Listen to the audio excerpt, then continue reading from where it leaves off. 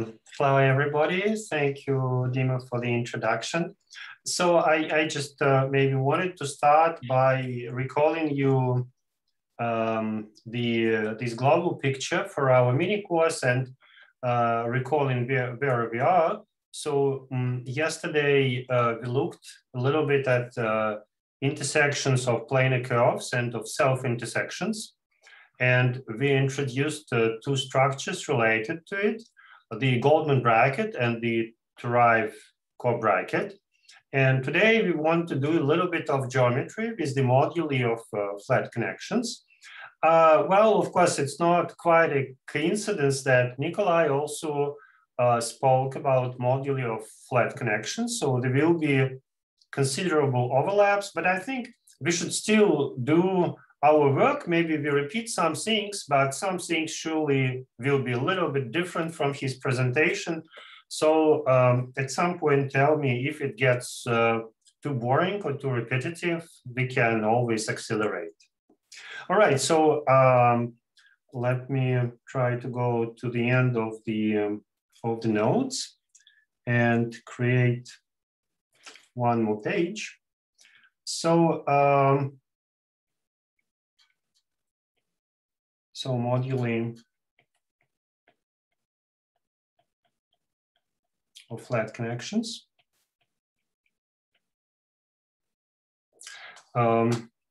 Maybe I recall the context. So we have sigma, which is a compact, connected, oriented to manifold. So we always draw it. Well, that's basically the only drawing that I'm able to do. It has a genus G, and the number of boundary components is n+1, but sometimes, rarely, I can say it's also 0. So we also consider closed surfaces from time to time. Now, the second ingredient is G, connected and often simply connected. But I mean, for many things, it's not needed, but sometimes it's more convenient. Lie group. So to these two elements of data, to sigma and G, we can associate what sometimes people call Betty moduli space. So this is M of sigma G, and this is the space of homomorphisms from the fundamental group of the surface that we denote simply by pi to the group G, divided by the action of G. And so if we have a homomorphism, which we denote maybe by rho hat, then this action is given by, so rho hat of, say, gamma is mapped to the map rho hat G of gamma, which is simply a conjugate of the homomorphism rho hat. So these are isomorphism classes of homomorphisms from pi to G modular conjugations on the target. Now, actually this is not a very good definition of the space M, because the space, if I really define it like that, it will have very severe, or at least in many cases, it will have very severe singularities. So in fact, typically people consider not all the points from home pi G before they divide. So then it depends a little bit, you need to negotiate, depends on the group G that you're using. However, I learned from Nikolai's mini course that one should blame Ezra Getzler and say that we don't care about such things. So if it's okay for you, we don't, I'm not going to discuss this very important question, right? So the real definition uses more sophisticated quotient techniques. So, right, so this is one definition of the moduli space. Maybe one remark on that. Suppose that the boundary is non-empty. So the boundary of sigma is non-empty. So then we know that pi is a free group, right? Pi is isomorphic to the free group of rank to G plus n. And this also means that actually, at least the space of homomorphisms, hom pi G, is simply isomorphic to G to the power 2G plus n. Of course, there are many ways to choose this homomorphism, but at least that space is really easier. And after that, you divide it by the action of G. Well, I mean, of course, you may have, it's not only orbifold singularities, there might be some worse singularities which may arise, but well, then one needs to negotiate of what one wants. All right, so now there is another definition that will also be useful for us. Sometimes it is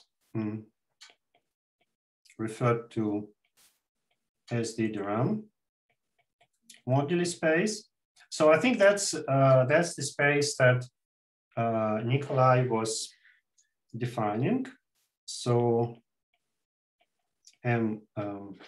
sorry, I have this color code that,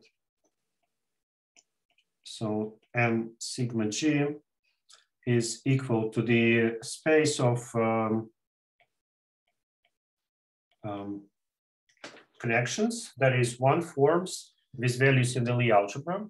To simplify things, I will assume that the corresponding G boundary is trivial. For instance, if G is simply connected, then it's always trivial. And and there is a condition that the curvature, which is given by this formula, is 0. And we divide, and here I try to align this Nikolai's notation. It is divided by the action of gauge transformations. And I write them pretending that I have a matrix. I have a matrix group. Right. So otherwise the notation becomes too heavy. And G is a map from sigma to the group. Under reasonable assumptions, those two spaces are the same. One picture is an infinite dimensional picture, and Nikolai referred to like some difficulties, or at least one needs to think how to make sense of this definition. The finite dimensional Betti picture is more straightforward. There you just take a quotient of some manifold, product of some number of copies of the group by the simultaneous conjugation. Right. So one more point to fix. So let's fix an invariant element in the second symmetric power of G. For instance, just to make it less abstract, in examples, what it is, suppose that G is semi-simple. So then it carries the killing form.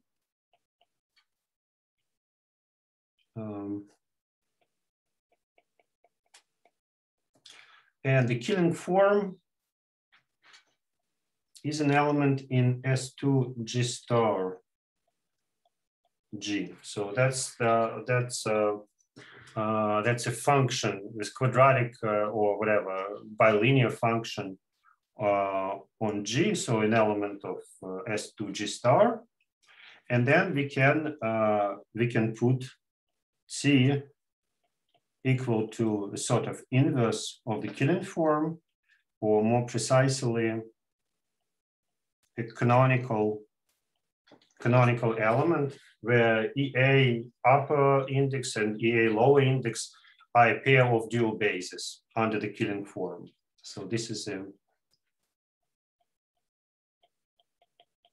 canonical element. So this is one standard example, but otherwise you can choose any invariant element. In particular, you can choose 0. This is not a very glorious example, but I mean, in principle, you can do that. So here is the theorem which we already saw today. So that's the theorem of AT and bot. And it says that M sigma G is Poisson. And the corresponding Poisson structure, let me call it pi t. Sorry, but you have a question in chat. Whether K is definite negative. No, because that's if you have a compactly algebra, right? But you here we don't care that much. I just want it to be non-degenerate. So that's the answer to that question.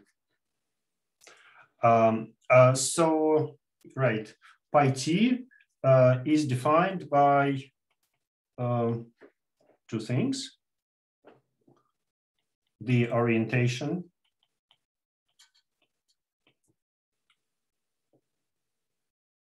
of sigma, and by this element t.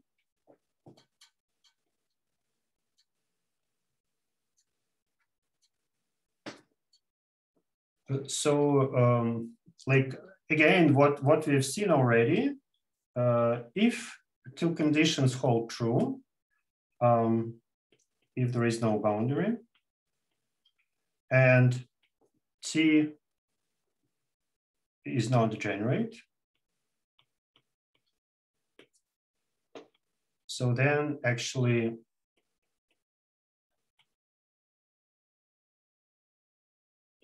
pi t is non-degenerate,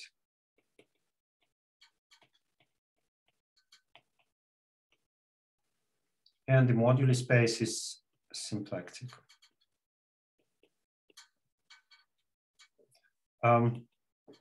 Of course, all these words, they should be a little bit negotiated modular singularities, right? So the space M sigma G might and will probably be singular. So then one should make sense of those words. What does it mean Poisson? What does it mean symplectic? And so on. As I said in the first approximation, let's simply not care about it for a moment. So here the definitions are a little bit shaky. Now the Turaev theorem, I don't plan to tell you about the proof. It was mentioned briefly in Nikolai's lecture. Instead, I will give you an indirect characterization of pi t in some very important particular case. So that's the plan. Right. So before doing that, let me talk about some distinguished functions on the moduli space. Again, here it overlaps with the previous mini course, but maybe it's even good. So Goldman functions. So what are Goldman functions? So let's draw a surface again. Oops, what happened? Right. So here is a surface.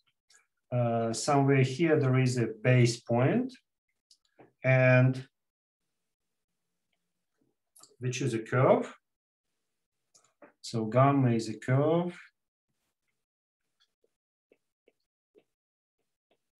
And we can choose some lift of gamma to the fundamental group. So this means I attach it. I choose an attachment to the base point. So similarly, I choose rho, a point of the moduli space, and I choose its lift to home pi g. Now, one can either make an assumption that G is a matrix group, or I think I will simply go into the, so I will simply go into the example where G is GLN K. For a moment, it doesn't matter so much what is K, but later on in this talk, K will be C. So the Lie algebra is simply matrices. Maybe let me say rank will be capital N. And I need to tell you what is T. Instead, I tell you what is T minus 1. So T is not degenerate. There is the inverse scalar product on G, and I will simply put it equal to the trace of XY. So this is my example. Well, now I define a function f gamma of rho. So gamma is a parameter of the function. Rho is a point of the moduli space. Now I should just say what is the value. And the value is the trace of rho hat of gamma hat. So we lift the curve to an element of the fundamental group. We compute the homomorphism rho hat on that element. We obtain a matrix. We take its trace. Now it's easy to check that this is well defined. So it's independent of traces. That's of course because when you lift the curve to an element of pi, it's up to conjugation. And when you lift rho to a homomorphism rho hat, it's also up to conjugation. Conjugation under the trace doesn't influence. So so this is independent of traces, right? So that's very good. That's very good. So now one more remark before I state the result of, again, combination of a result of Goldman and of some other observations. So recall that last time we were looking at G of sigma together with the Goldman bracket. Right, so this is defined on curves. Right, so this is a Lie algebra. Then a simple observation, which again, well, miraculously was already mentioned by Nikolai. So if you take the symmetric algebra of that Lie algebra, or in fact of any other Lie algebra, it is naturally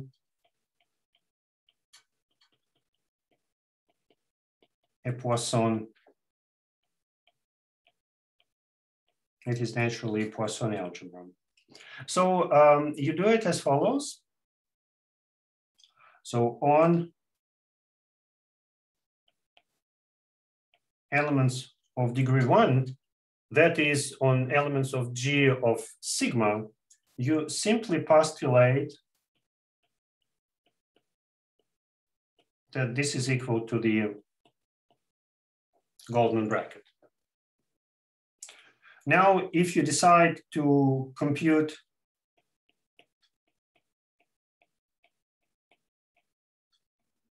a bracket on the formal product, you simply use the definition of the Poisson bracket, right? So this will be something like this: gamma 1, gamma 3 times gamma 2 plus gamma 1, gamma 2, gamma 3. All right, so we have a Goldman bracket which gives rise to some huge, already the Goldman Lie algebra is huge, infinite dimensional and everything. So now I built out of it some kind of monstrous object. In fact, remember Nikolai was telling us that we can draw several curves on the surface. So, so this SG of sigma, these are linear combinations of multi-curves, right? Each element of G of sigma, you can think that this is a linear combination of homotopy classes of curves. Now you multiply several of them, you can simply draw them on the surface on top of each other. So you can have some geometric picture for it if you wish. So, but still, it's a relatively monstrous object. It's very, very large. Now, the moduli spaces that we were discussing, they are perhaps somewhat singular, but they are finite dimensional gadgets, GL and Ks. They are all finite dimensional. You take some powers, you divide by conjugation action. So now the following theorem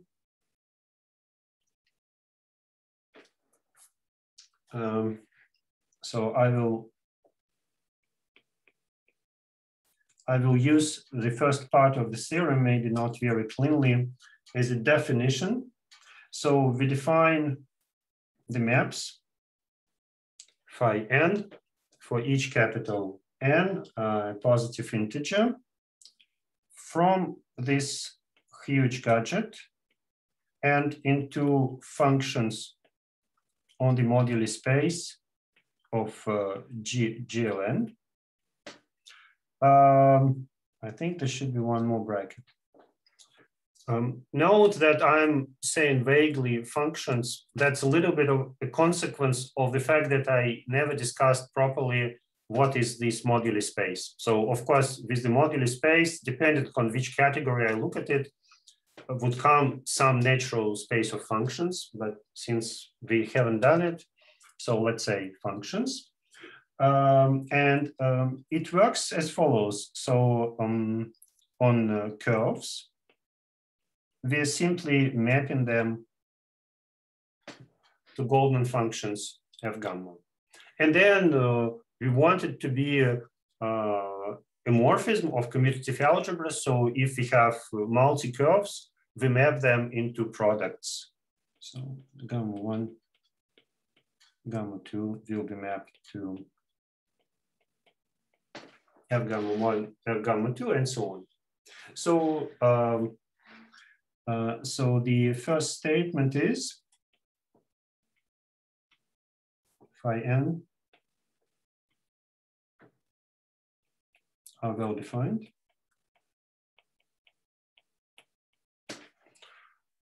So this is relatively clear why, because you take homotopy classes of curves and then you're taking your representation of pi 1, or you're taking your flat connection and you're associating to it the trace of the holonomy.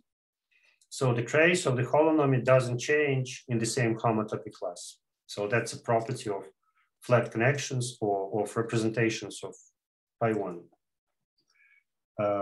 So then the next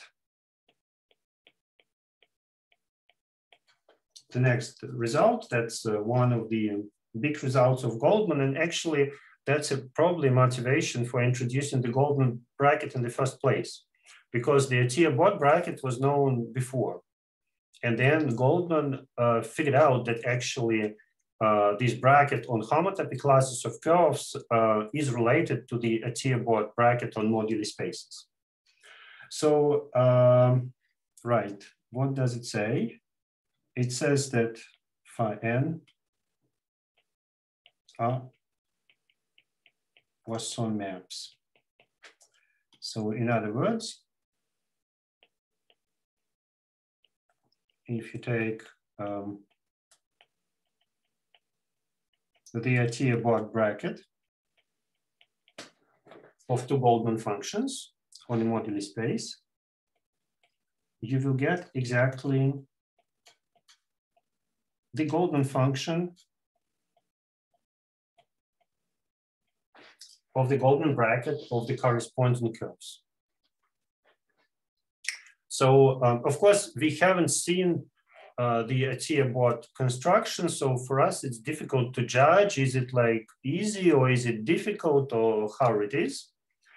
However, let me state the following properties of the maps phi, I believe, due to Ettinghoff, but here I may be mistaken. So first of all, for each n, phi n is surjective.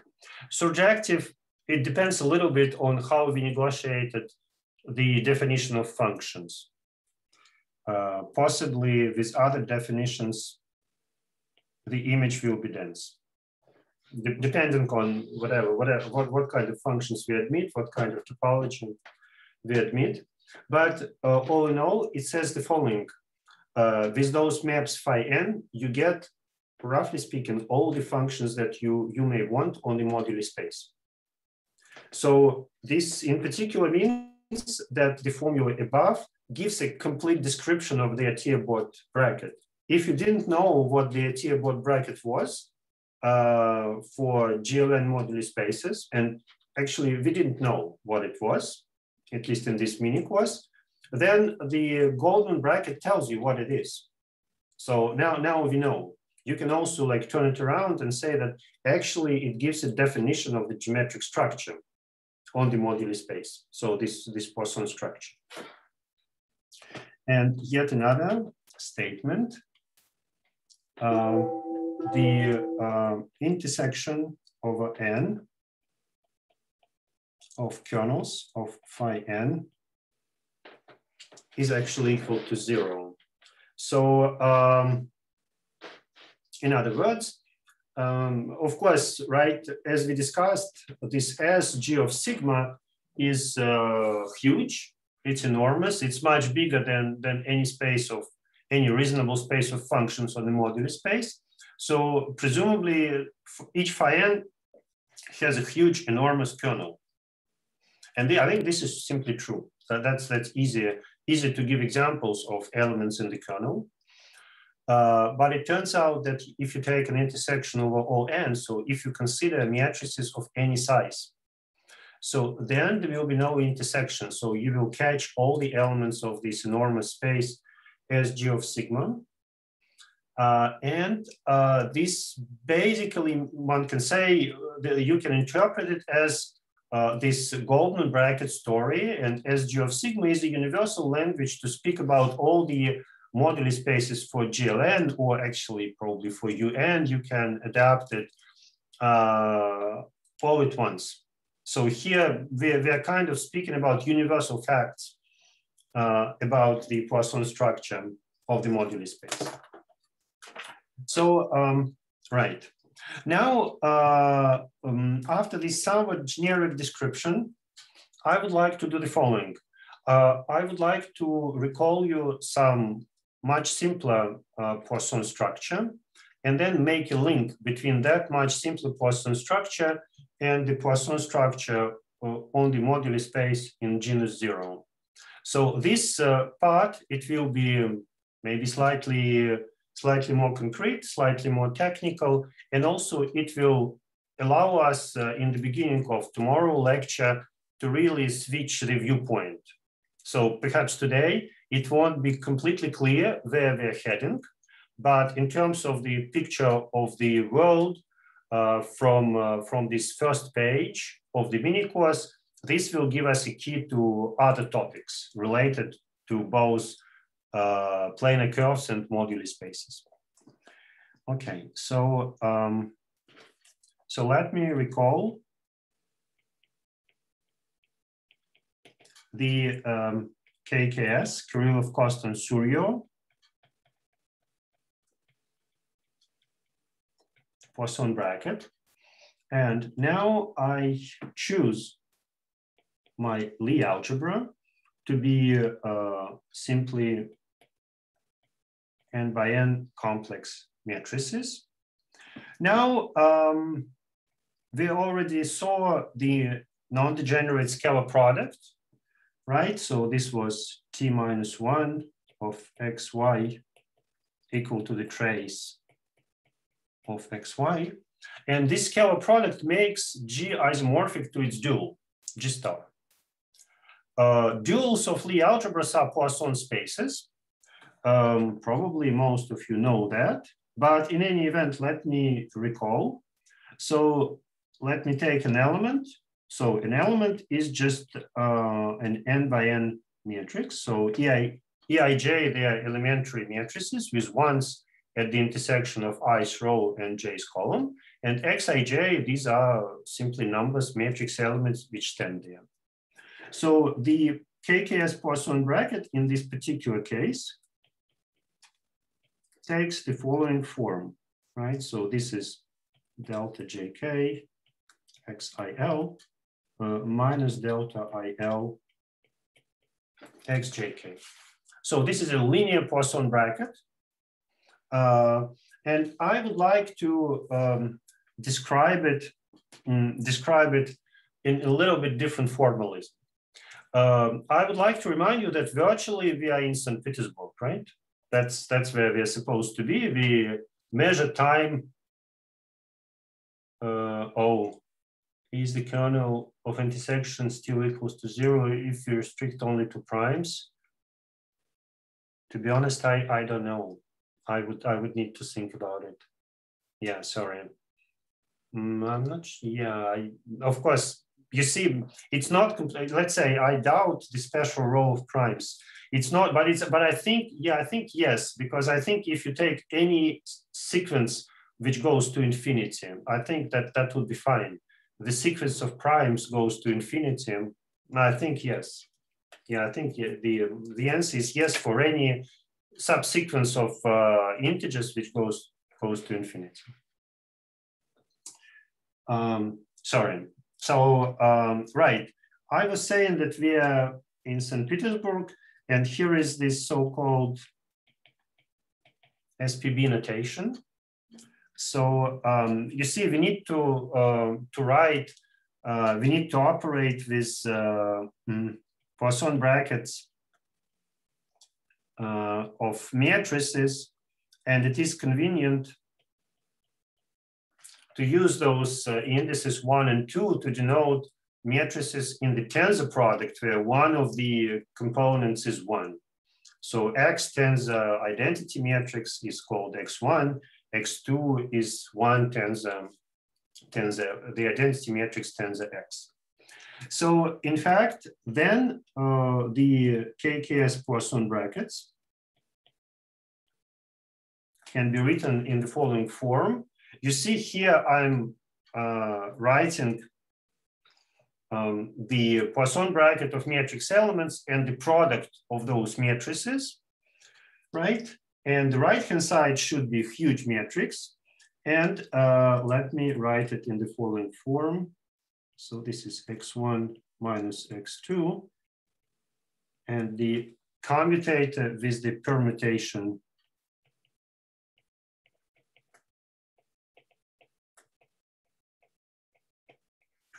matrix.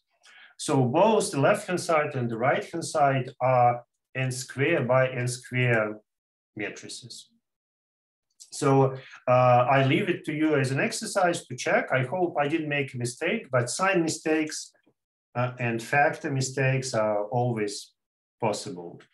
Okay, so that's the first reminder.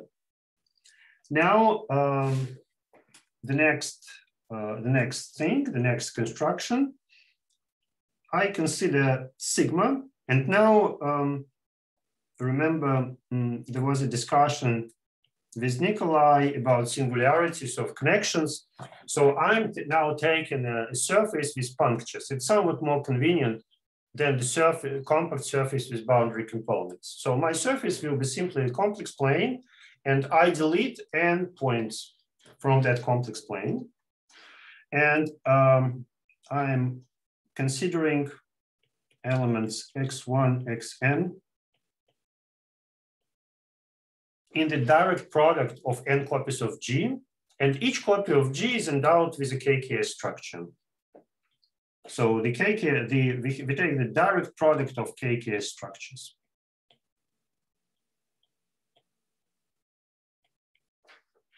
Right. Okay, so I have this Poisson space, I have my surface, and now I consider connections of the following form.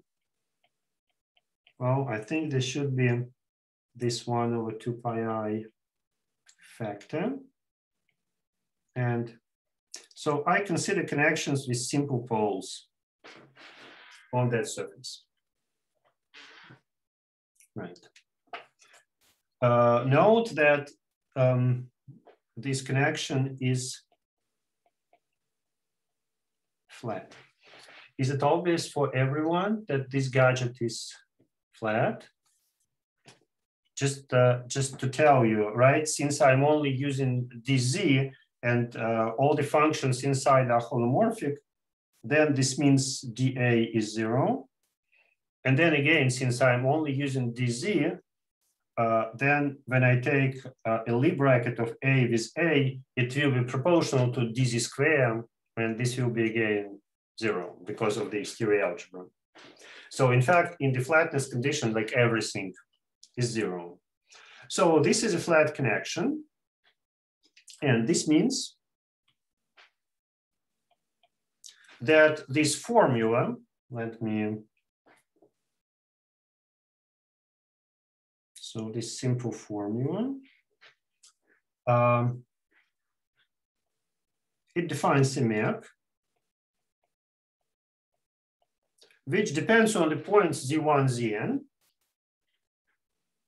And this map, again, my color code.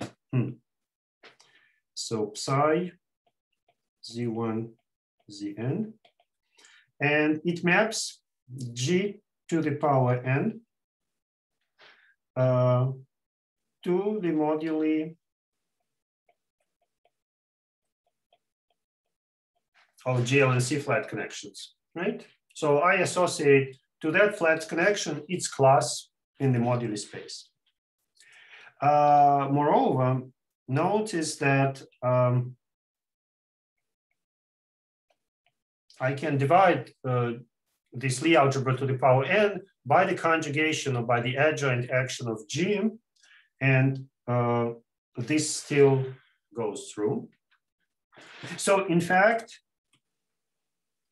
this map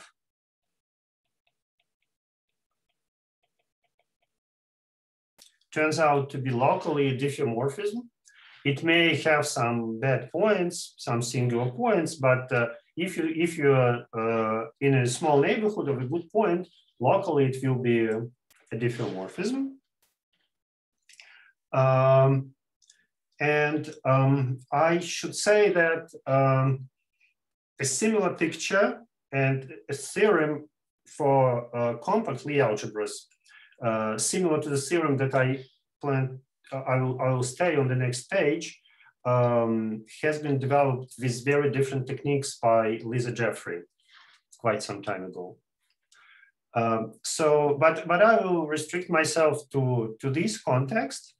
And in this context, there is a very beautiful, and I don't know what about for you, but for me, somewhat unexpected theorem. It was also developed in many places. I learned it from one article of Hitchin, and it says the following. So for any set of points, Z1, Zn, this map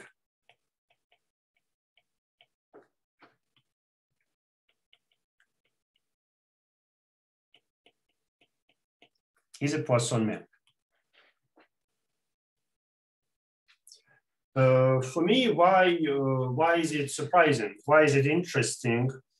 That's because of the following reason, right?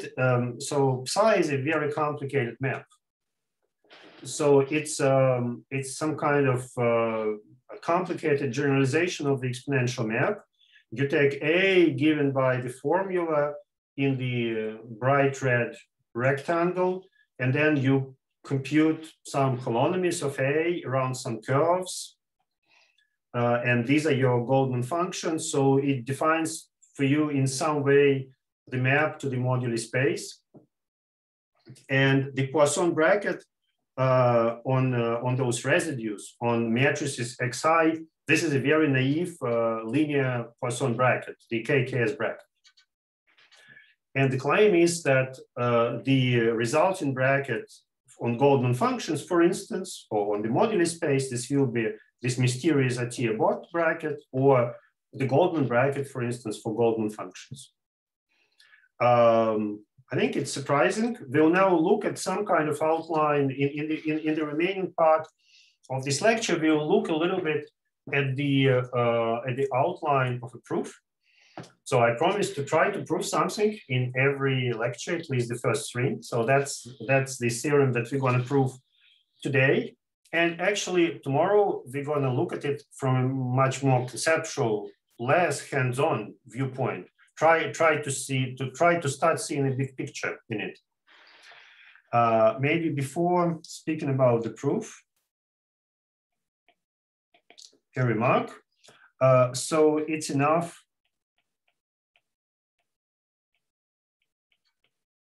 to prove it for Goldman functions.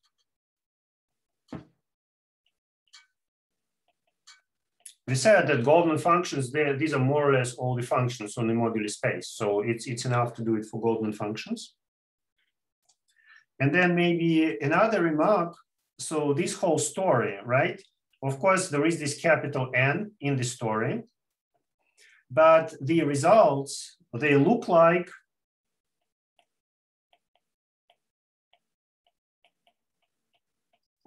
more or less independent of capital N.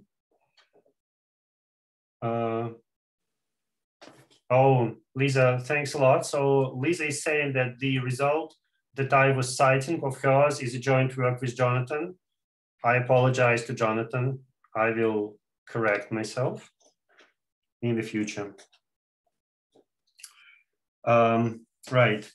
So it's independent of N, and that will be one important consideration for the next lecture.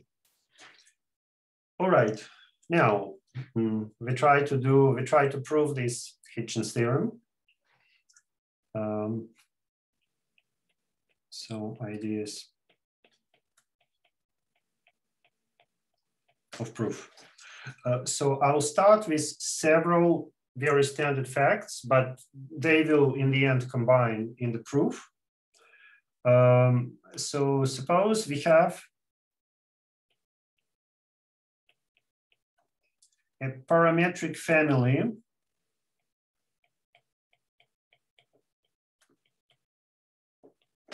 of connections on the segment. So this P is a parameter. So then we are interested in the derivative with respect to this parameter.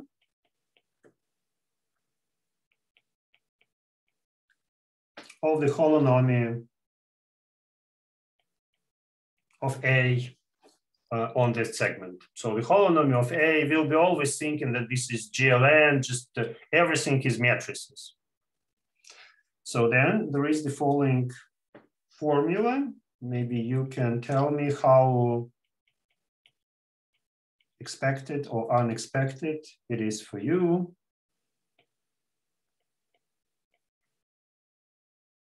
Now let me, my annotation maybe not ideal.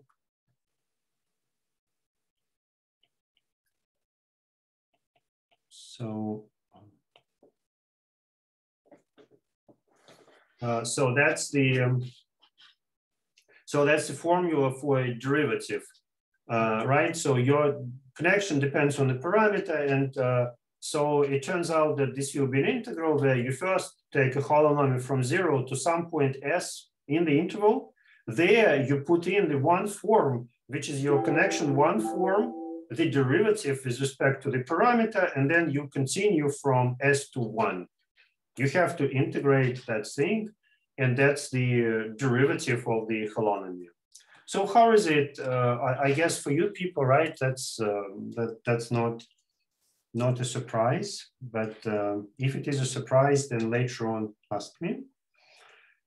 So then another similar fact. I take gamma 0, 1 to sigma. Now my segment is mapped to a surface, and A is a connection on the surface, which is flat. So gamma of 0 is Z, gamma of 1 is W. And I would like to view this holonomy of gamma A as a function of Z and W, right? Locally, I can change the origin, the source point and the target point. I can move them, and I can slightly readjust the curve. And if A is flat, this is a well-defined function of Z and W on some neighborhoods of the source and the target. So this is my curve, and it's a function on those two neighborhoods, right? So then the question is, what is the differential with respect to Z and W of whole ZW gamma A? And again, with no surprise, this will be AW whole ZW minus whole ZW AZ. Right. So sorry for torturing you with all this standard stuff. So there will be one more very standard identity, which we're going to need. So this is called the Arnold identity. And this is simply the following observation about rational functions. I will suggestively write it with a somewhat funny notation. So I will have three complex numbers, ZW and ZI. And then it is obvious that this is equal to the difference of those fractions times 1 over Z minus W. So this is one way to turn the Arnold identity. Okay. Now one more observation, and then the calculation of the proof. So I'm taking A1 of Z, A2 of W, using the SPB notation. And recall, A's, they are one forms. So it's a little bit weird what I'm doing.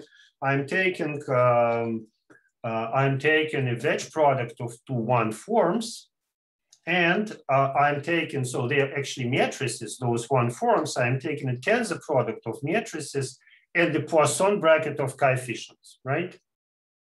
So this is a somewhat weird thing, right? So somewhere here there is a tensor product of matrices. There is a Poisson bracket of values and the wedge product of forms, right? So the claim is as follows. So putting together all the observations we had before, it turns out that this will be 1/2. And here will be A1 of Z commutator with the permutation plus A2 of W commutator with permutation. And here D log Z minus W over 2 pi I.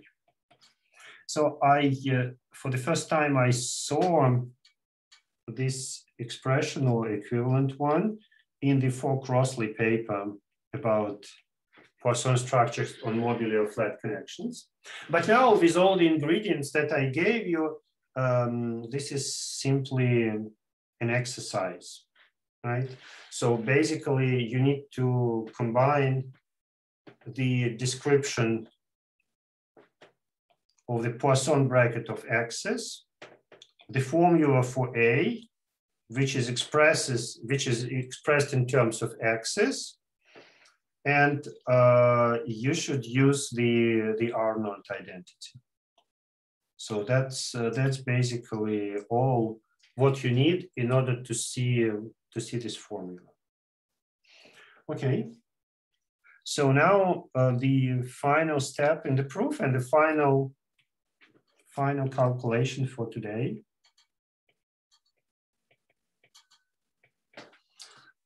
So it's kind of magic. What we do, we are very bravely computing a Poisson bracket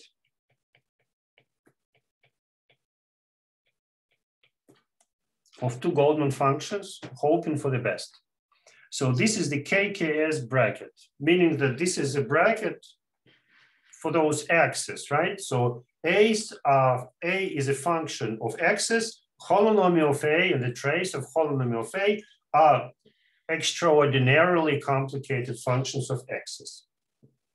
But as functions of x's, they have Poisson bracket, and this Poisson bracket is surely equal to something. Now we're going to see that it is exactly the Goldman bracket that we expect. I would say, if I were you at this point, I still frankly wouldn't believe it, right? It doesn't look very plausible. So now recall this formula for the derivative on the parameter. Why did I want that formula? Because x's are kind of parameters, right? And the Poisson bracket is a bivector. So we differentiate each of those two holonomies. So this is just to explain to you why it's plausible that we are getting the following formula. We differentiate each of them. This means that there will be an integral over the first curve and over the second curve. Here there will be a trace over 1 tensor 2, so the product of the tensor product of both traces.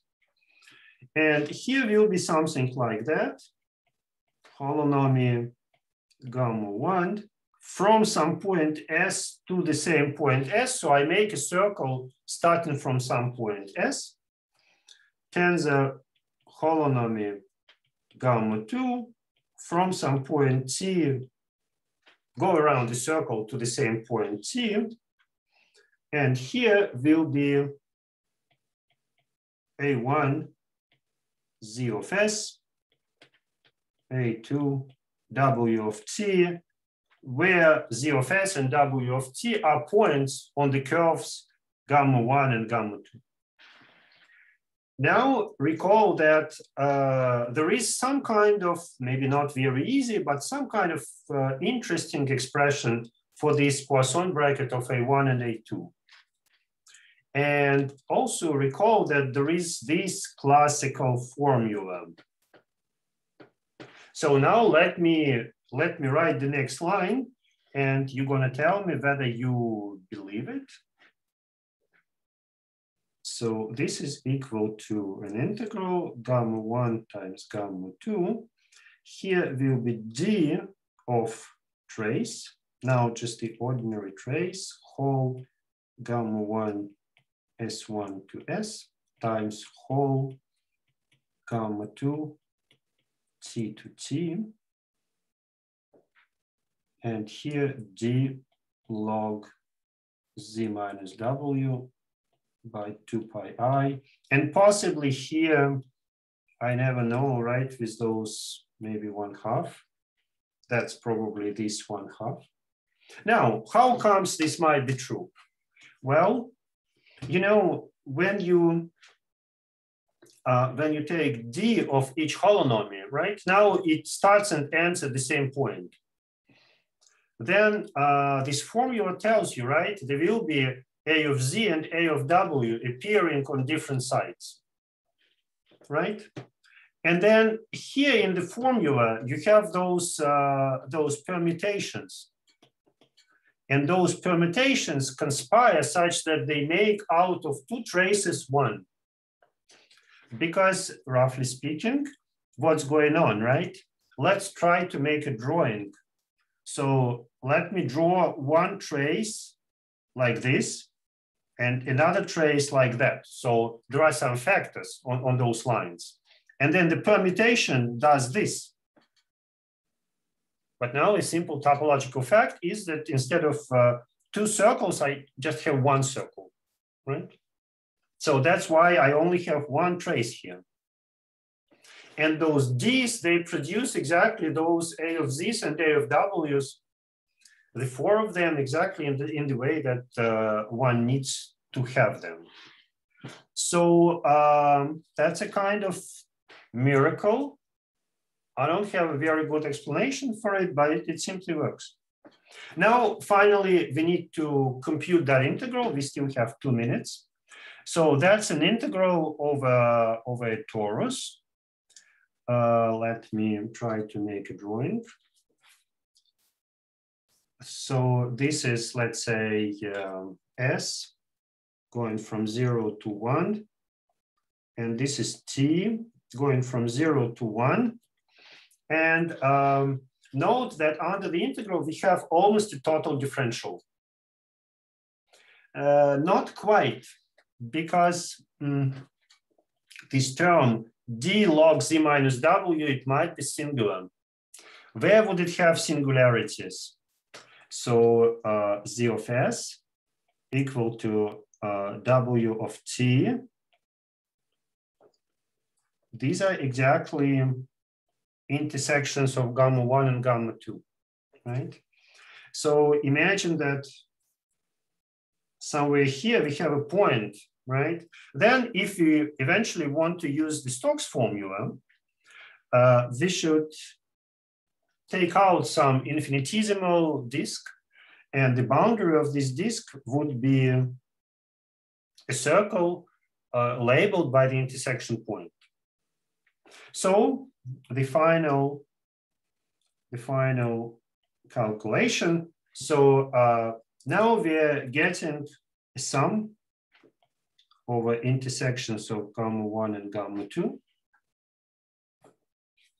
And here we're getting the trace of the holonomy.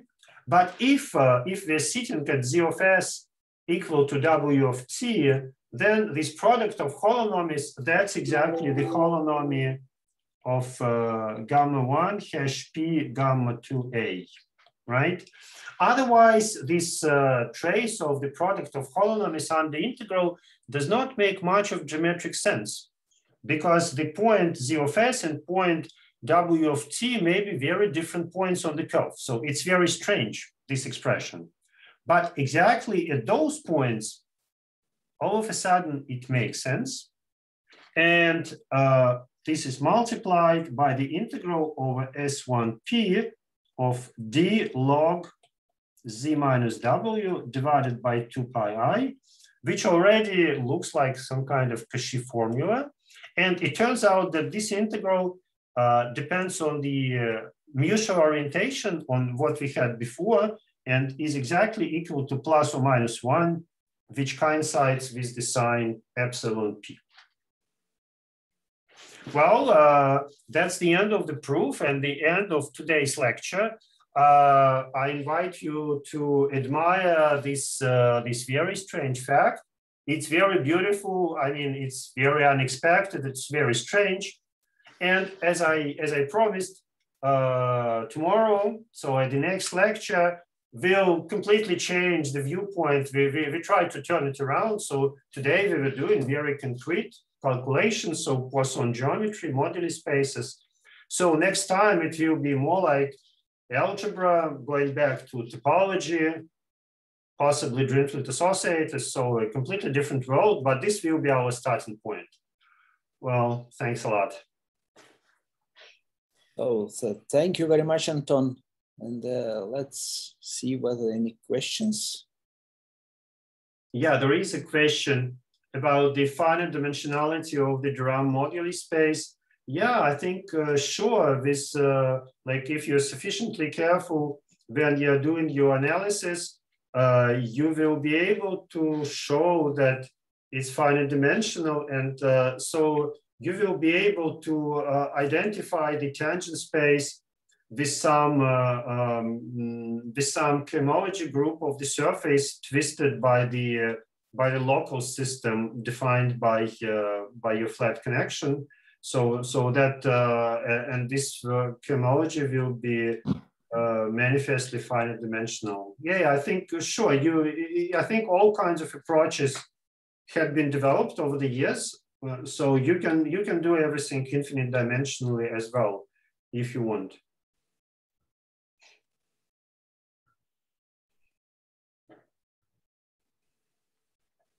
Great. Are there more questions? If I can ask a question. Oh, wow, sure. Yeah, that sounds scary, right? I should probably ask it in person, but... Well, one of the specialists. Okay, yeah, go ahead. No, I mean that your wonderful calculation that you did at the end. You know? So it was somehow not very secretly using bits of Knizhnik-Zamolodchikov connection and say configuration space. Just your points were mostly not moving, just one of them. Yes.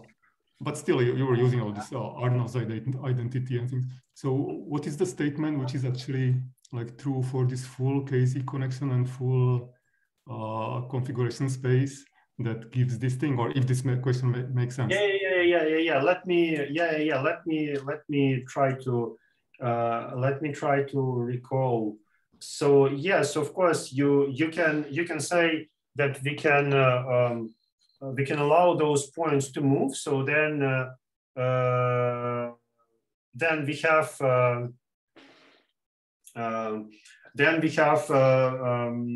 a family of those maps.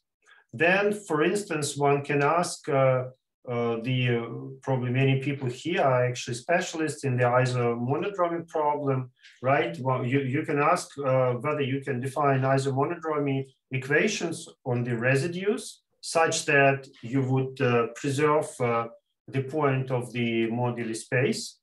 So these are Schlesinger equations, and they would define for you some kind of flat connection, right? So you can think that, how is it?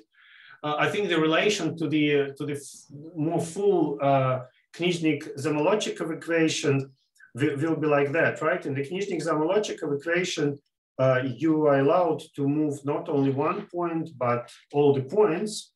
And here, what we're doing, we are looking at some kind of special, so we're looking at the projection to that configuration, but now we can start moving configurations, and there would be some kind of local system now, as far as I recall, on the moduli spaces. I don't, maybe I should like better prepare for the next time, but that would basically be, here I think it will be the more like the Schlesinger equation, which would semi-classically reconstruct for you the KZ system. Was it the right answer, Pavel? Oh, it's not an exam, so I don't know. I don't know. but thanks a lot anyway. Yeah, thanks. Thanks for asking. So there is a question whether the moduli space is independent of the surface. Yeah, in some way, let's say this depends on what kind of structures you want to keep on that moduli space. But if you start moving the points, there is a possibility to transform one moduli space to the other. So from that perspective, yes, the moduli space is in some way independent of where you place the points. And from that perspective, it's independent of the complex structure of the surface. But if you want to fix, to keep track of more structures on the moduli space, if you, for instance, want to induce the complex structure from the complex structure of the surface, then of course it will remember of where you placed your point Z. But Poisson geometrically or symplectically, that doesn't matter. They will be all isomorphic. Okay, Luke, thanks a lot for your questions. Thank you very much, Anton. May I have one question, Anton? Oh, sure. Yes, of course. Well, just comment. So, no, can you just say how this approach is related to original Goldman's derivation from Chern-Simons? You mean which approach? That's you. Yeah, that's you presented on this last slide. Oh, but I think well, you see, maybe I should have refreshed Goldman papers, but I don't think Goldman was looking at this particular, right? We're now deciding. No, it was different. It was from Chern-Simons, so just locality came from there. Oh, you mean how it is related to the first theorem that I cited, that Atiyah bot is equal to Goldman. Now you see here, it's I think why I'm a bit hesitant. Like perhaps I would refer I think the answer to your question is more like if you were trying to define the infinite dimensional Poisson bracket, right? Using the Atiyah bot 2 form, then if it existed reasonably, it would have been local, right? Because there you have dA, wedge dA, the integral. So the Poisson bracket should be d over dA, wedge d over dA, integral at one point, right? Let me maybe write it. So the answer would have been something like that, right? So the Atiyah bot by vector would have been something like that, right? I don't know, or maybe I should be writing those functional derivatives, right? Right, right. Yeah, no, that's so and this is an integral of the surface, and this is completely local. So then, if symplectic reduction works fine in infinite dimensions, then it doesn't matter whether you compute the Poisson bracket before the reduction or after the reduction, right? So then what we're saying, suppose I have my two curves, right? They intersect at some point P, and the Poisson bivector of Atiyah and bot simply doesn't see the points which are not the same, right? So then we would have said that the only contribution comes from here. Of course, it has some kind of delta function in the integral, so it's highly singular, but the integral over two surfaces against the delta function gives us exactly the contribution that we are talking about.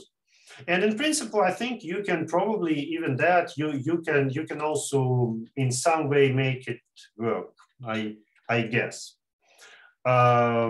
Right, but Goldman surely haven't done that. He was working always with a finite dimensional construction, and he gave an independent construction of the symplectic structure, and he proved that this was a symplectic structure, at least as far as I recall.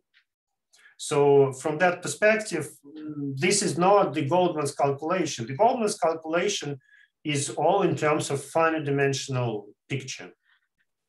As far as I mean, here I have to refresh. Okay, so I will have I'm a little bit paper, right?